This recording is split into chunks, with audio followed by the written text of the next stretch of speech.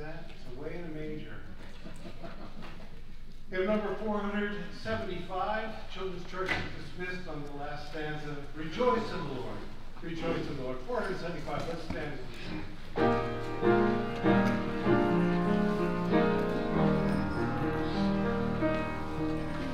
God never moves in our wordless storm cloud, when crying His servant and holding aloud. Give thanks to the Lord, for your blessing sings on. Leave darkness to hear the song. Oh, rejoice in the Lord. He makes no mistake. We know at the end of each path that I take.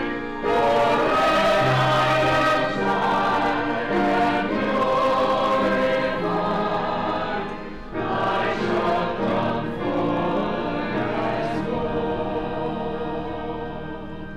I could not see through the shadows ahead, so I looked at the cross of my Savior's shed. I bowed to the will of the Master that came, when His pain and tears went away.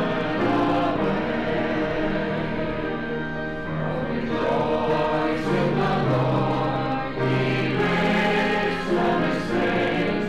We know at the end of each path that I take.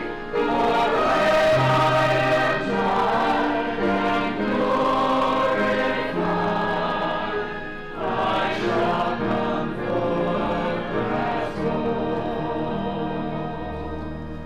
Now I can see as He comes from above, God strengthens His children and purges above. My Father is blessed, and I trust in His name. Through virgin or through garden way.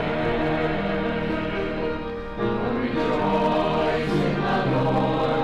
He makes no mistakes. We know at the end of each path that I take.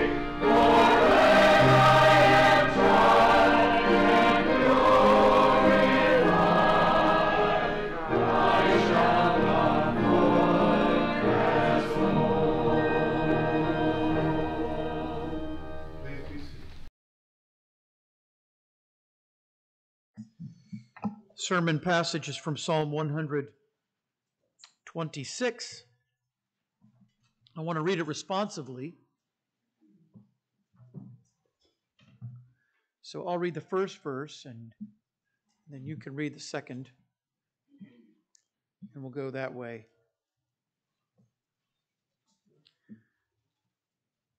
So I'll begin with verse 1. When the Lord turned again the captivity of Zion, we were like them that dream. Then was our mouth filled with laughter, and our tongue was singing.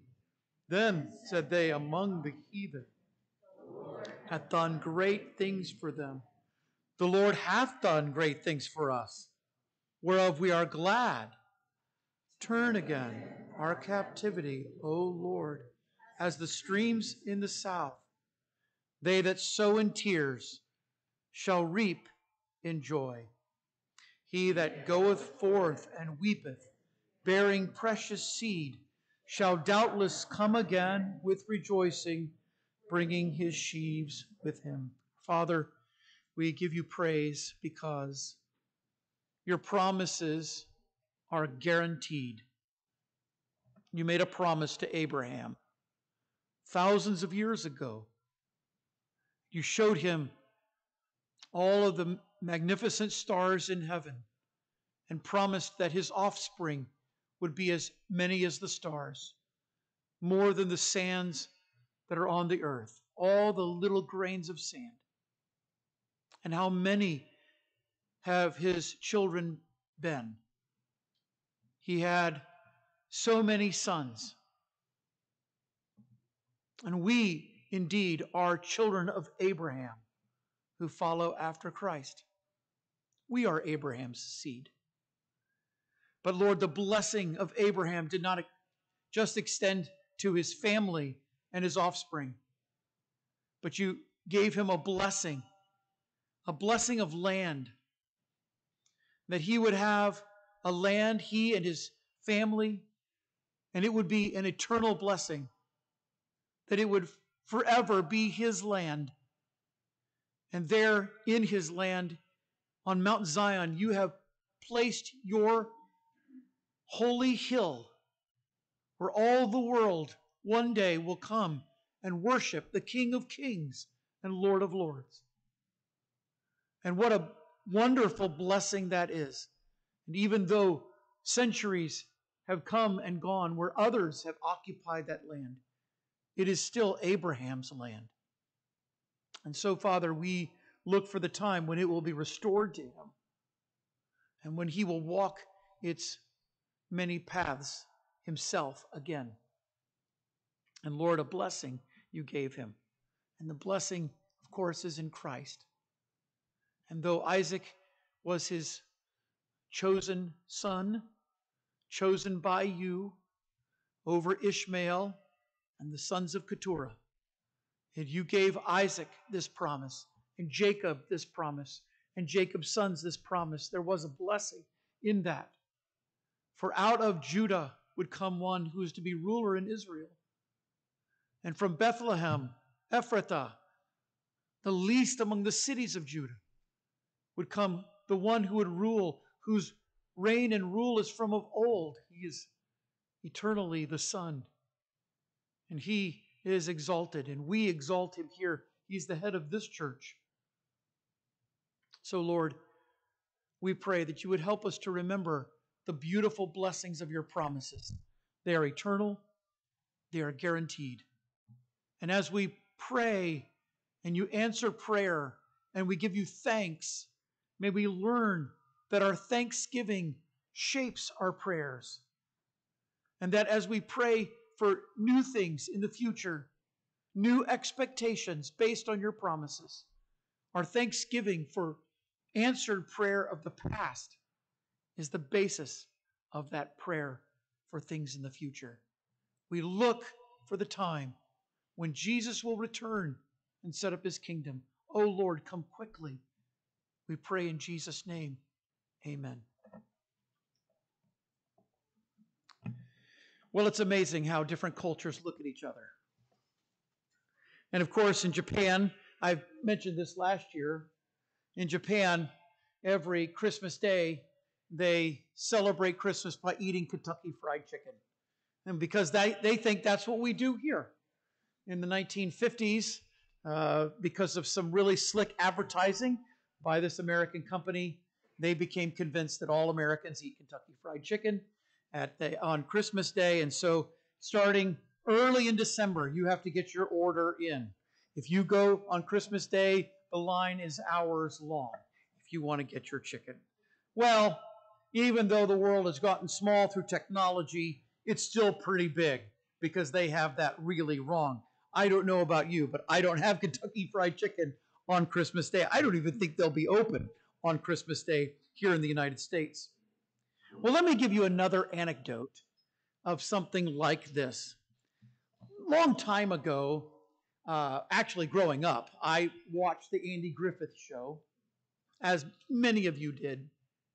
And as an adult, I thought it'd be really nice to own all of the seasons of Andy Griffith. So we bought them all on DVD. And we owned those episodes, those DVDs. And then, of course, all of the streaming services have them available. So we decided to give them to Alex and Elizabeth, who live in India, whose internet is so spotty they just couldn't ever watch anything. And so I thought this would be nice for them to have. And they began watching them in India and apparently invited over some Indian families to watch with them.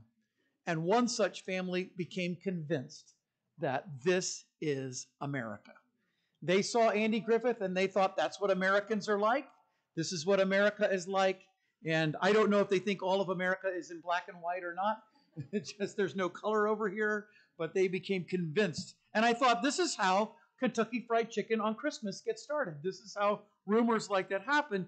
It's just kind of this cultural confusion. And of course, Andy Griffith is important to those of us who live in North Carolina. If you're from North Carolina especially, I mean, you go downtown Raleigh, down to Pullen Park, and you can see the statue of Andy Griffith and Ron Howard, his son in the show, played Opie.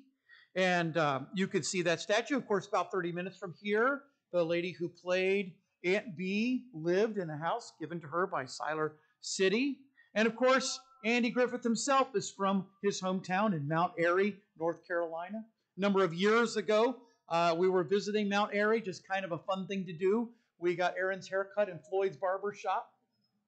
We went down to eat at the diner, the snappy lunch. I mean, all of these kind of things. And we went into a little Andy Griffith kind of museum. It was there at the time. Now it's been moved into a museum. Apparently you have to pay money to get into it now. But back then you could walk in, and our family walked into this place, this emporium, and behind the counter was a man, and he was packing everything up, and he had all sorts of Andy Griffith memorabilia. And it was kind of fun to be able to talk to him. Actually, he was a childhood friend of Andy Griffith. And if you know anything about the later episodes, after the character who plays Floyd dies, there's a Emmett the Fix-It Man. And this man was Andy Griffith's friend. That character is based on him. So that was kind of neat to be able to talk to him. Now, I don't know if you know about Emmett, and you probably don't, because most people think there are only 5 seasons of Andy Griffith, and they're all black and white. But actually, there are 3 color seasons of Andy Griffith. And most people are unaware of that. In fact, if you ever play somebody in Andy Griffith trivia and you don't know that, you're going to lose, because a lot of questions come from the color seasons 6 through 8. And if you missed out on those seasons, you missed out on one of the best episodes that ever aired. It's called The Battle of Mayberry. And in this episode, Opie is tasked with writing an essay about this battle that took place between the settlers who settled Mayberry and the Native Americans. And so Opie goes around and asks everybody their story, what they knew about this battle, and everybody in town has somebody who fought in the battle, and they're all a colonel. It's kind of the running joke, right? And then he even goes to the Native American who lives in town, and he's got a completely different version of the battle. His side won the battle in his version, and they have a different name for it. And it's just really cute how the whole thing goes. But then Opie goes to Raleigh. He reads a newspaper account of the battle and learns a really shocking truth and writes his essay. And he wins. And the shocking truth is there was no Battle of Mayberry. And the whole town is really disappointed. Now, I'm telling you all this for a reason. And some of you have already kind of given me that look of where is he going with this? My own wife gave me that look. I'm telling you this for a reason, and it's really important. This psalm is a lot like the Battle of Mayberry because it doesn't mean what most people think it means. It is not a soul-winning psalm. Now, growing up, that was the only way I ever heard it preached. I gave that long introduction for this one reason. I wanted you to never forget this fact. This is not a soul-winning psalm. In fact, I went online and tried to find people giving a right interpretation of this psalm, and these were the things I came up with. The 7 G's of soul winning: going, groaning, giving, guaranteeing, gladdening, grouping, and glorifying. And that sounds really good. And that really preaches well. But it's just wrong. It's not just one sermon. In fact, Psalm 126:6 is listed as one of the 25 most important verses on soul winning and witnessing in the Bible. And there are witnessing training guides that include this psalm as part of your witnessing to other people. In fact, one preacher called it the secret, quote, the secret of winning souls. Now, I want to be fair. There is some overlap of terminology. And so on the surface, when you're reading it, you can see why in plain English it would seem that's the case. In fact, look at the witnessing terms that you see here.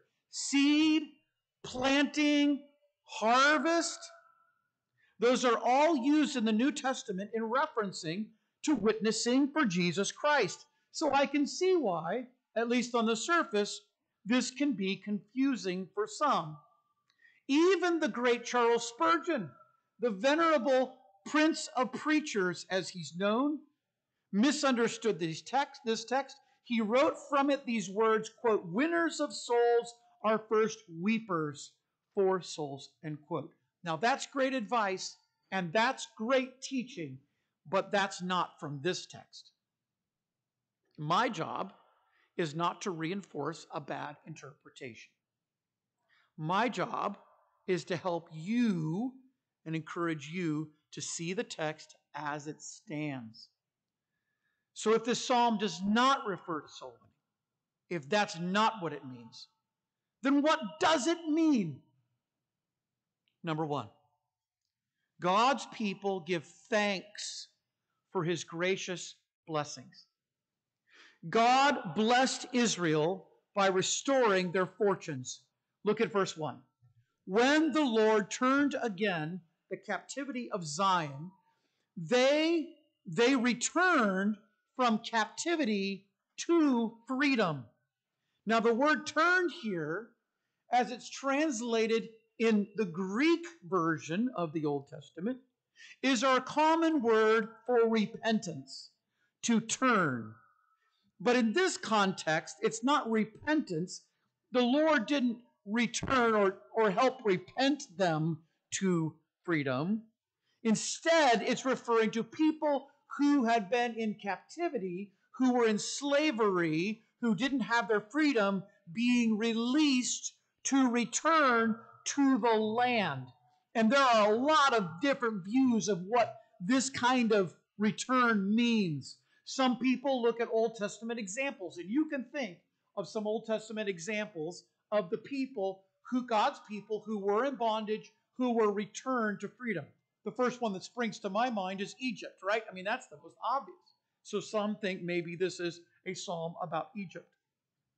Others look at the Judges and see different times during the Judges when the people were under the heavy thumb of the Philistines. And then later, the Philistine people, and then even Jewish wicked kings. And these are all pointed as possible answers. But I think the best answer is the Babylonian captivity.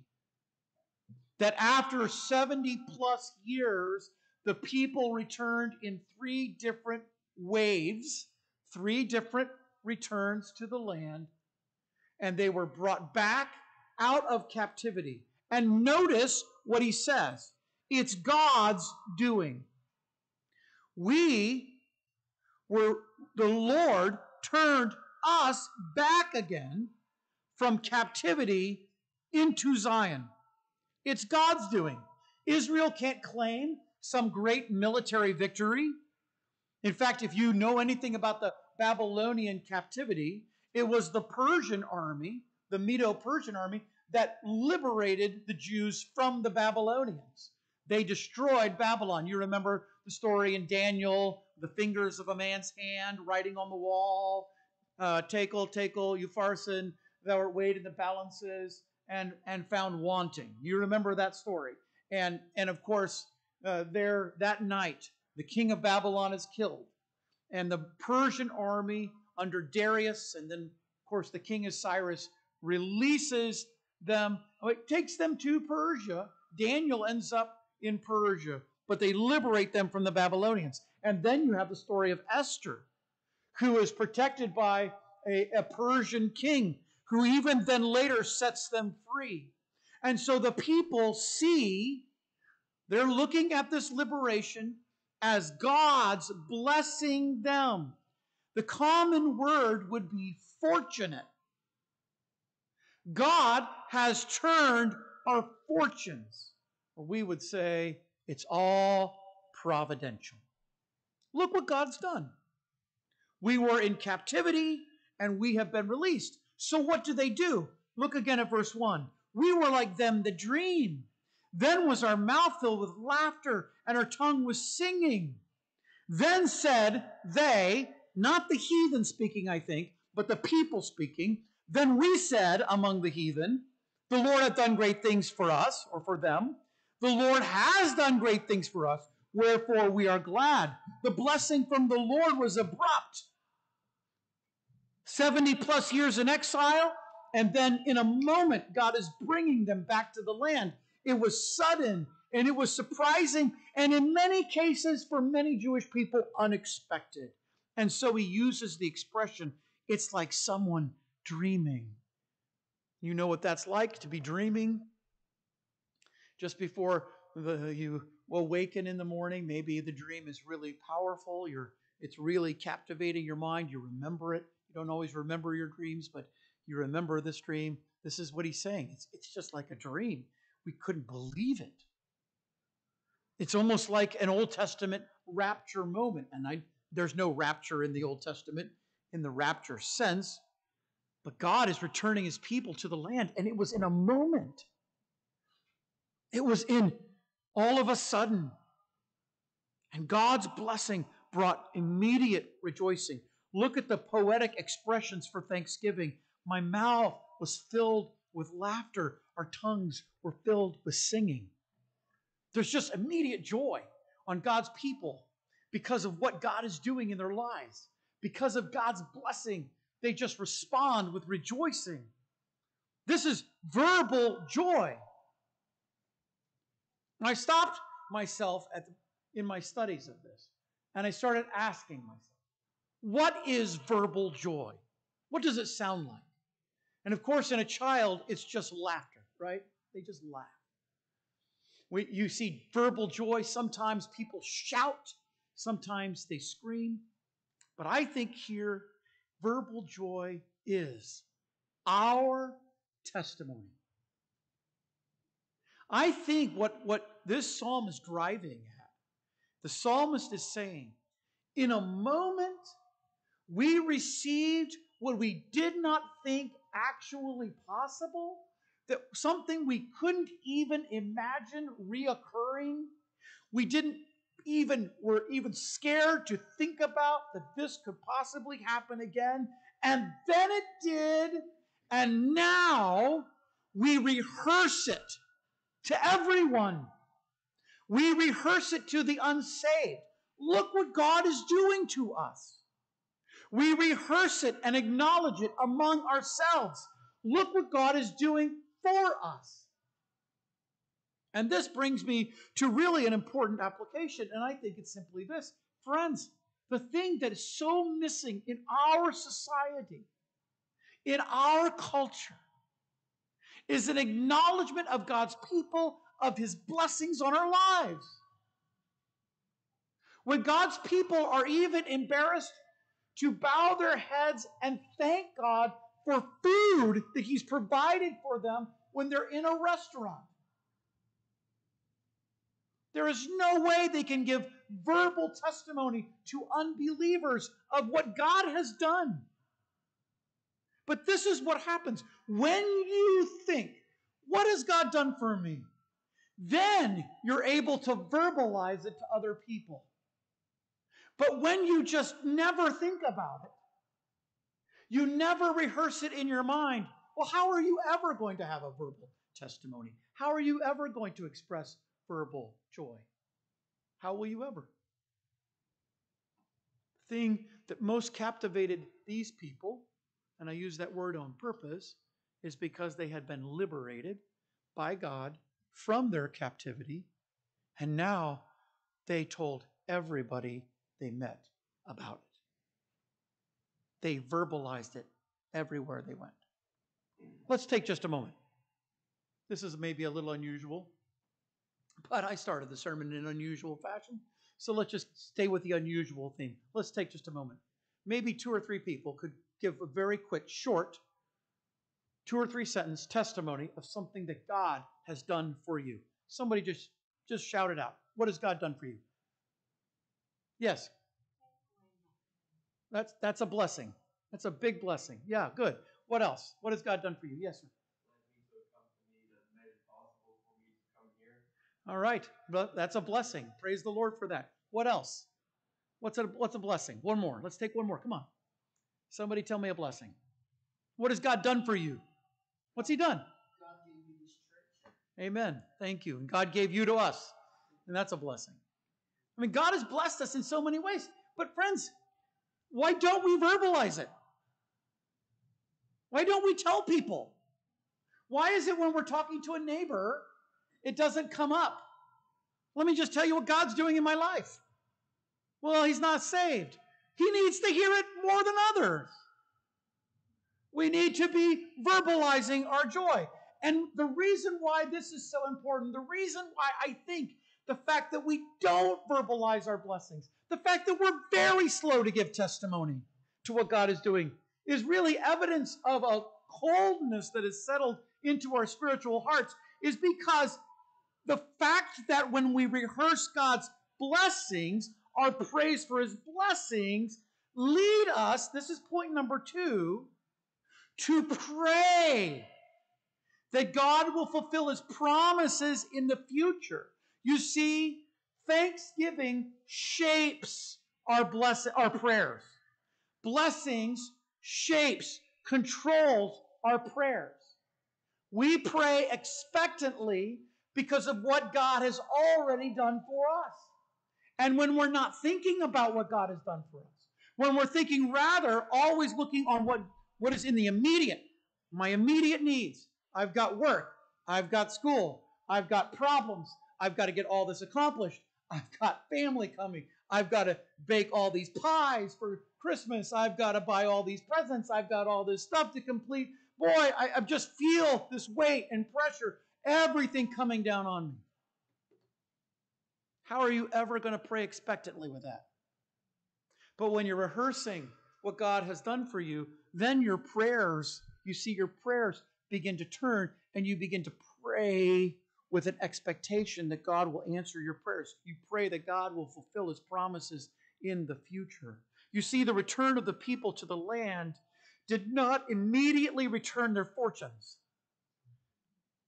If you think that they all got up and they walked back to Israel and they got back there and everything was nice and new and wonderful, then you misunderstand what's going on here. He says in verse 4, here's the prayer of the psalmist, turn again our captivity, O Lord, as the streams in the south. You say, wait a minute.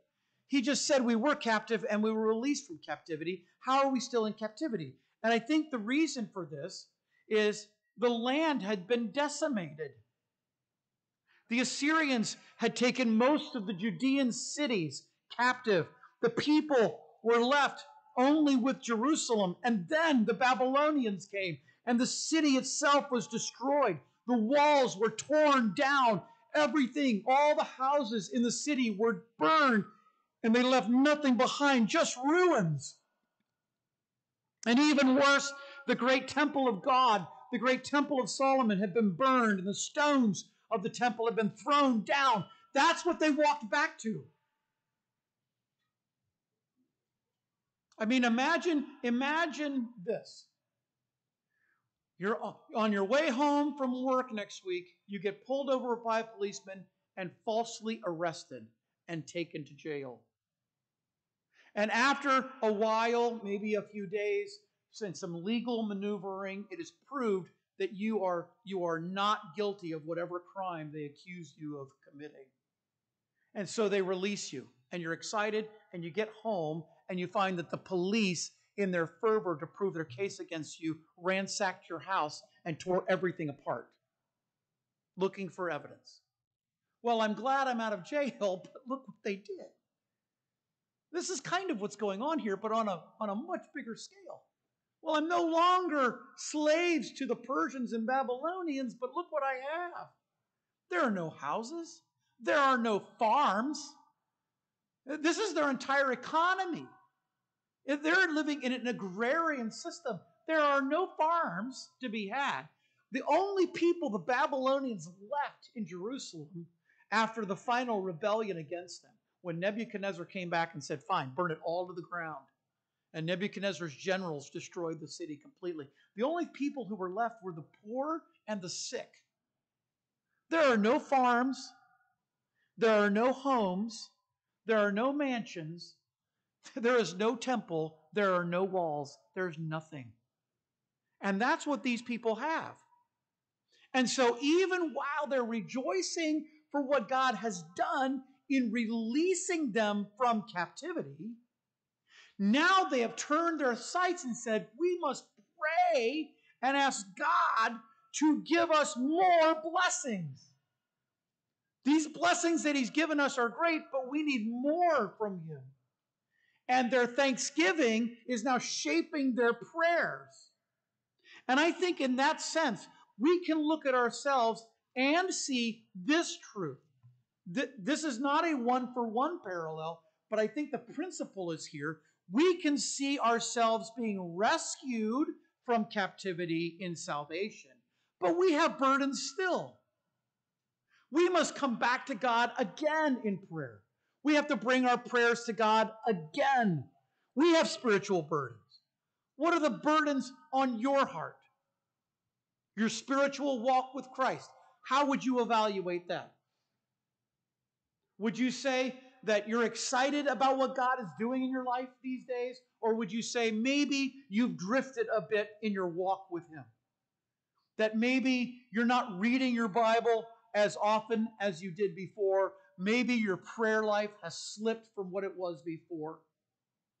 Maybe there's a burden, a spiritual burden, because of your spouse, your wife, or your husband, and you have this burden on your heart because of your spouse. Maybe your burden is your children. And I don't know any Christian parent who doesn't have some burdens for children. Maybe your spiritual burden is your church family. What are your burdens?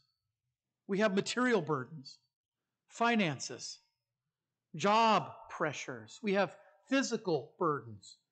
Some of you live in chronic pain. Some of you experience sickness, and some have diseases. And we have personal burdens, family, and even relationships. So what is our prayer? Look at the prayer that they pray.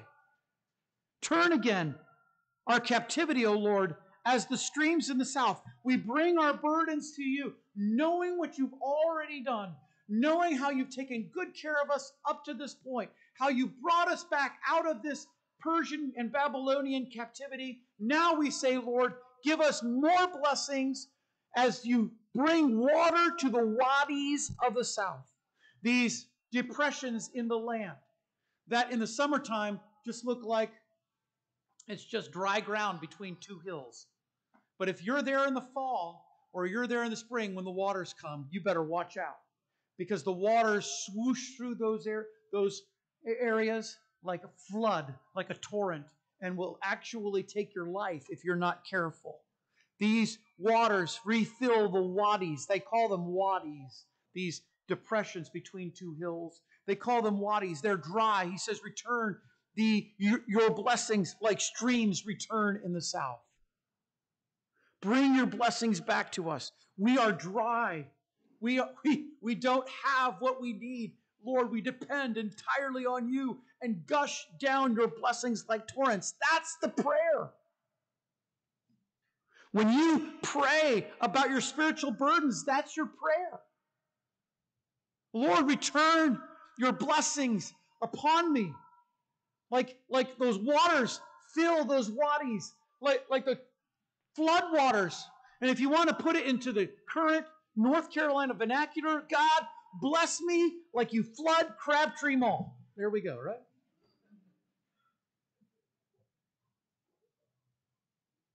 That's really what we're asking. Lord, I need your blessing. I need this answer. Return this blessing to me. And you take your financial pressures and your job pressures and your physical burdens and your sickness, your disease. You take your personal problems, you bring it all to God. And what do you bring it on? What basis? On what God has already done for you. He's already saved you. He's already brought you, at least in some respects, to a place of rejoicing in a Christian experience. Now you can say, Lord, I know what you've already done for me. Now what I'm asking you to do for me in the future is shaped by what you've done for me in the past, because I know you're a loving God, and I know you're a compassionate God, and I know that you care for me. And Lord, I need you.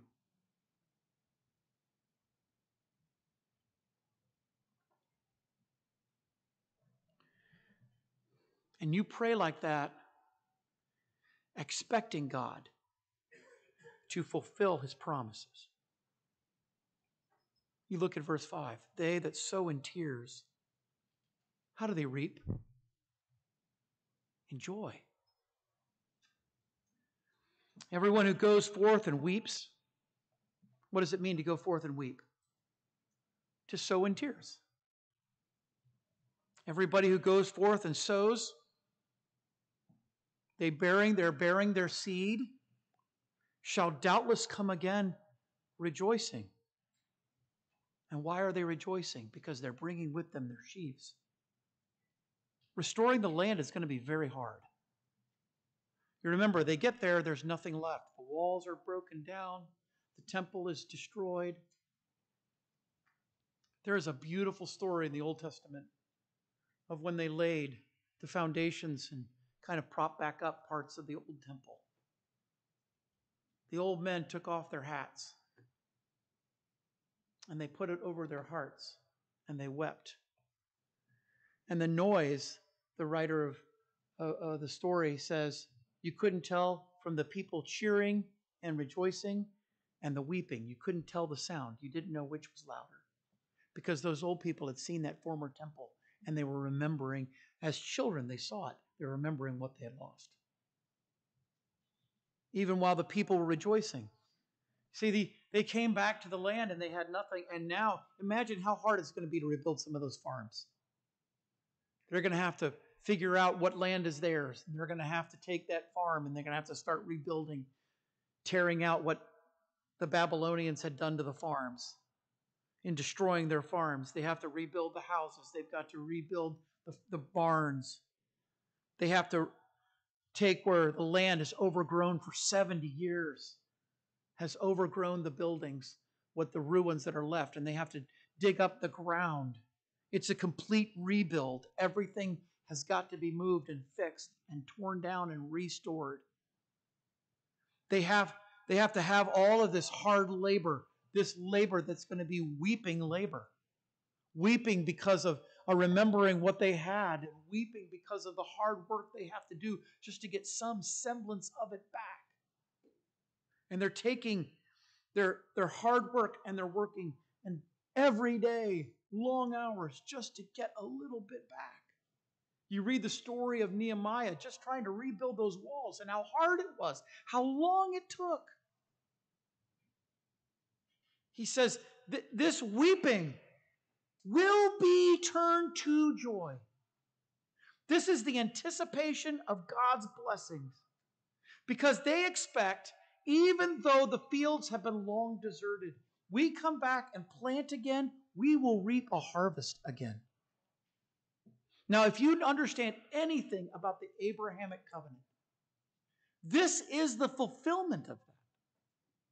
These people are coming in prayer back to God based on his covenant, based on what he's done for them, the land seed blessing covenant, land, and they are coming back to God and they're saying, okay, God, give us this land again, restore this land as it once was, but it's going to require an awful lot of work. And they anticipate God's blessing. They anticipate the harvest that they'll get from the long deserted fields, and they rejoice when the harvest comes because they have sheaves of grain. It's incredible what God can do in a life. Now, see, you're sitting here, and I understand everybody's different. Everybody has different burdens. And maybe your burden is spiritual, maybe it's financial, maybe it's physical, maybe it's personal. I don't know specifically what your burden is. Some of you I have a good idea, but most of you I don't know specifically what your burden or burdens are. But if you can see what God has done for you in the past, and you can see the promises that God has given you in His Word, then you can pray those promises, understanding what God has done in the past, and you can bring them right to the Lord and say, okay, God, do it again. Bring back your blessing again. We don't have a land blessing. You read Deuteronomy, and next year I'm going to preach in Deuteronomy for a little while. But you read through Deuteronomy and just highlight, I've told you this before, every time it talks about land. And you understand that that is a promise given to those people. They have that land. One day when Jesus comes back, they will get that land again. It's the promise of God to them. It's their land. It's not anybody else's. It's theirs. You understand, if you understand all of that, then you know we don't have a land blessing. But what blessings do we do have? We have so many. There's so many things that we can look at and claim in these New Testament promises of God, and we can claim them for our spiritual lives. We can claim them for our material things. Give us this day our daily bread. We can claim them for our physical lives. We can claim them for our relationships. We can claim all of those promises of God, and we can bring them right back to God, saying, okay, God, I know what you did for me in the past. Now here's what I'm expecting you to do for me in the future, because you have laid it out in your word, and you can pray God's words right back to Him with an expectation that He will. And though you pray with tears, you reap a harvest in your life of joy. And that's where you can make application here. Because that's really the lesson that's being said.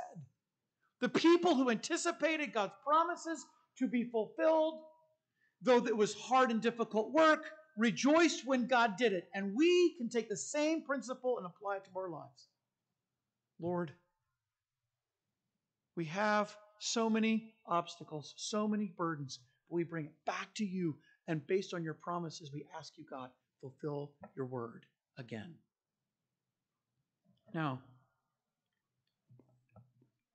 I think what that means, friends, is this. You can pray for that mom to be saved. Or that dad. You can take that prayer to God. You can pray for that job situation to be rectified. The difficult boss. Or the difficult subordinates at work who are giving you problems. You can take that to the Lord. Or maybe just coworkers, colleagues. You can pray for your grandchildren in school. You can pray for our missionaries to have boldness to give the gospel on the foreign field. You can pray for our church to be unified. You can make all these prayers. And though it's hard work, and though it's difficult work, you can bring these prayers to God and say, okay, God, now do what you've always promised you do in the past, and you did, and now, Lord, what you've promised to do in the future, do it. You bring those promises to God, and you lay them before His feet. And I think that makes this psalm really a thanksgiving prayer. To look at God's blessings and say, what has God done? What has God done? What has He promised? Now, how will I pray? Let's pray together. Father, I thank you for your word, because in understanding it, it gives us great blessing. And though this psalm has been often misunderstood, and by many, I pray, Lord, you'd help us to understand it so that we could leave here with a thought that's righteous, that's true, that based on your work in the past, we can claim promises for the future in prayer. And help us to pray that way. Instead of having cold hearts that ignore the things we must be thankful for, help us to have warm hearts that allow those thanksgivings to shape our prayers. Before I finish praying, I want to ask you a question. How many of you are praying to God based on what He's done for you in the past? Are you thankful for what He's done for you? Are you quick to tell others, even unbelievers, of His blessings? And will you let those blessings shape your prayers? Now, maybe God has been dealing with you while I've been preaching this message. Maybe the Holy Spirit has been working in your heart. I would really, really love to pray for you. You say, Pastor, pray for me. Just raise your hand. I'll pray for you. Yes, ma'am. Yes, ma'am. Yes, sir. Yes, sir. Yes, sir. Yes, ma'am. Yes, sir. Yes, sir. Anybody else, Pastor, pray for me. Help me to be quick with thanksgiving and help me to let my prayers be shaped by my blessings. What has God done for me? What has God promised me? Now, how will I pray? Lord, may that be our thought today as we leave here. We pray in Jesus' name. Amen. Let's stand to our feet. Just a prayer of consecration as we close today. As the pianist plays, you just go to the Lord in prayer and you just answer those questions. What has God done for me? What are His promises? How will I pray? You just go to the Lord, bring that to the Lord, and consecrate that in your heart as she plays.